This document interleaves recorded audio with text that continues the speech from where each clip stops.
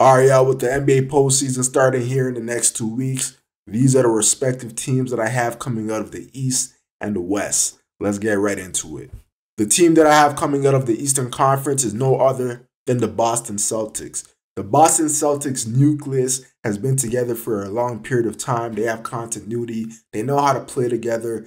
Jason Tatum and Jaylen Brown continue to improve each year. Marcus Smart, ever since he was moved to the point guard position, it seems like we're getting the best out of him. He has an advantage on the offensive end because he's bigger than most point guards that he's going up against offensively. Defensively, he's still a juggernaut. He's a player that can switch literally 1 through 5. They present a lot of challenges for a number of the teams in the Eastern Conference. Surprisingly, they match up really well against Giannis and the Milwaukee Bucks, who at this point may be their toughest matchup in the Eastern Conference. Respectively, both teams are first and second in the East. I don't really think that the Milwaukee Bucks have an answer for Jason Tatum. Middleton, yeah, you could stick him on, but as we've seen in the past, Giannis does tire himself out pretty quickly. If he has to exert too much energy on the offensive and defensive end, I just see him getting tired out. And just the fact that the Boston Celtics have Jaylen Brown and Jason Tatum, two players that can go at Giannis every possession, it's going to be hard for the Milwaukee Bucks to really come on top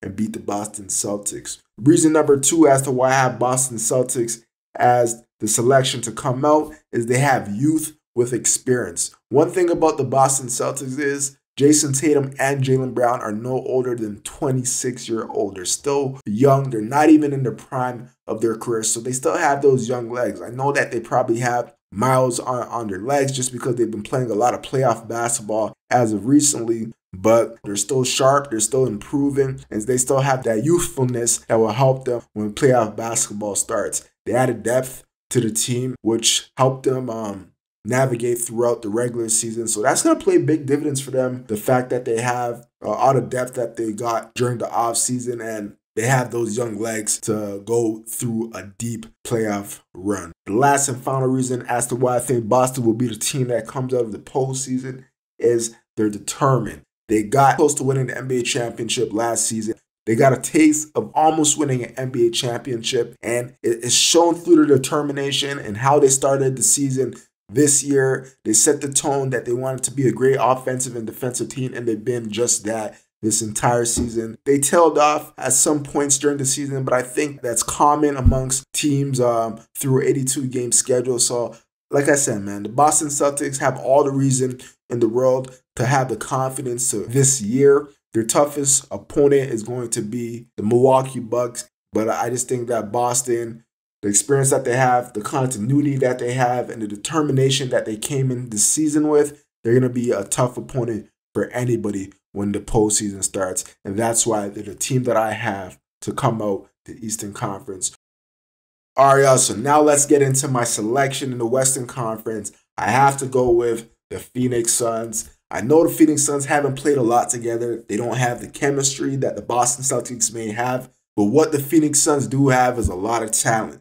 They went ahead and they acquired Kevin Durant, and just that name alone makes them a problem in the Western Conference. They have one of the best scorers to ever play this game. Kevin Durant is a matchup problem for anybody on the court. The fact that they have him and they still have Devin Booker that can play second fiddle to Kevin Durant makes the Phoenix Suns dangerous for anybody that they may go up against in the Western Conference. They're going to be an offensive problem for a lot of different teams. Teams won't have answers for them on offense. They're going to have a hard time containing those two guys on the defensive end. Then they have the maestro in Chris Paul, who will be able to control the tempo. Yeah, Chris Paul is not a dynamic scorer. Yeah, we know that Chris Paul does have a tough time staying healthy, but I think that the fact that he will not have to be relied upon a lot in the postseason will help him tremendously. If they can keep his minutes down and try to save him for when they get deeper in the postseason, it'll play big dividends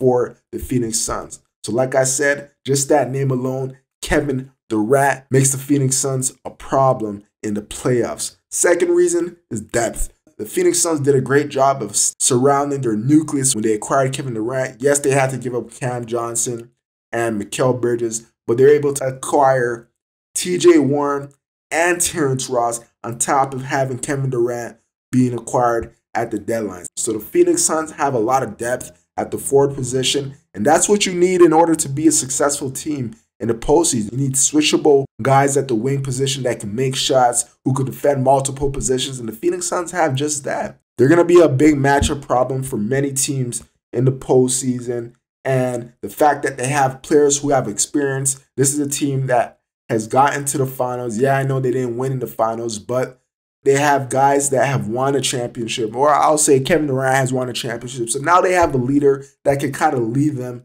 and playing that number one role when the game is mattered the most. Yeah, I know Kevin Durant hasn't had to lead a team. I've heard it all. But Kevin Durant is a problem. He has a great supporting cast around him.